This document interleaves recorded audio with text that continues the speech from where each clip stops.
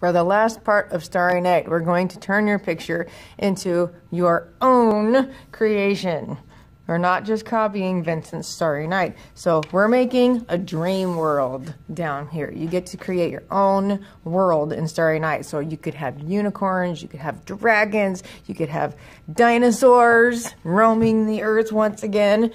All I'm asking is that you have something tall on the left side, just like Vincent did in his picture. The tallest object is going to go on the left side.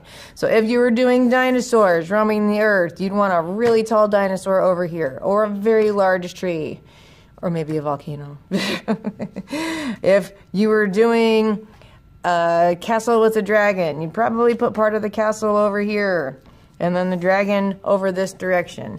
And whatever you do, we're going to lightly plan with pencil first. This right here, where we made the bottom of your sky, this is the horizon line. It's where the ground and the sky meet. So anything you draw, the ground is going this high. Or if it's an ocean, and there's an island out here in the middle of the ocean, it's going to go this high. It stops at this location. Ground and sky come together. So whatever you're making, we draw with pencil first. We don't draw all the details, just the main points. So for my picture, I'm going to have dolphins out in the water. And off in the distance, there's going to be a big rocky island. So I'm lightly drawing the lines for the island. And all this is going to be water. And I'm lightly drawing the dolphins. They're going to be closer to us, so that's why they're large. And yes, I'm covering up part of my sky because after we draw, we're using oil pastel to color things in. So I got one jumping out of the water. I'll give it a friend.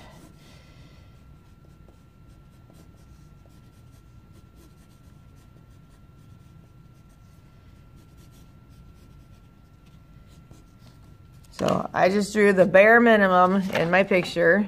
Try to get it in the light so you can see it a little better. So here's my island, and I can always add on, make it a little taller. So my tall object is on the left, my smaller things are over to the side. And we're using oil pastel to add the details. And I've got them sorted with their color friends. They need to stay that way. So when you're done with a white, put it back with whites. When you're done with black, put it back with blacks. And that will keep these clean so they don't get all disgusting in the future. I'm going to start with the big things first. And yes, my paper's blue, but I can go in and add some blue strokes in the water. I can use dark blues, I can mix in some light blues. Since it's a nighttime picture, I can add some blacks. I'm not coloring it in solid, I'm just making some strokes.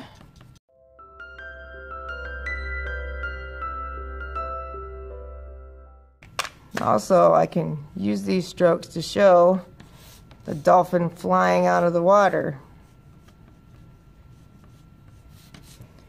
On the dolphin, I'm going to color it in solid.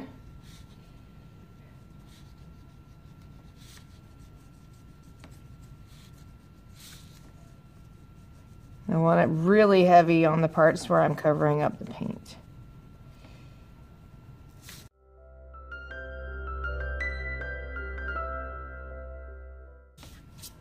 Now I know some details disappeared. I can put them back in. Like I can trace with a black and show where things overlap. I can go in with the black and show its eye and show its mouth. And I put this on top of my first color. If you want to make it look a little more realistic, I can layer colors. Like I can put a little white at the top to show where the moon is reflecting on my dolphin.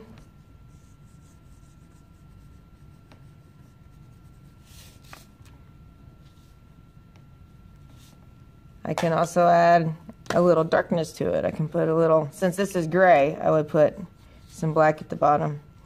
The colors you use for shadows really depend on what color your object is. You're not going to have black for everything. So that's to make it look a little more realistic. And then I've got my little island off in the distance. So I can start out coloring it really solid.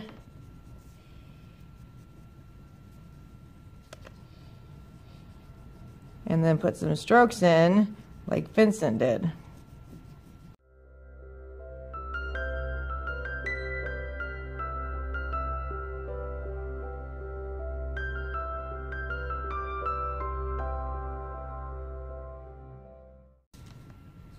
And last but not least, Vincent had a black outline on everything. So I'm gonna make sure I have an outline on my horizon.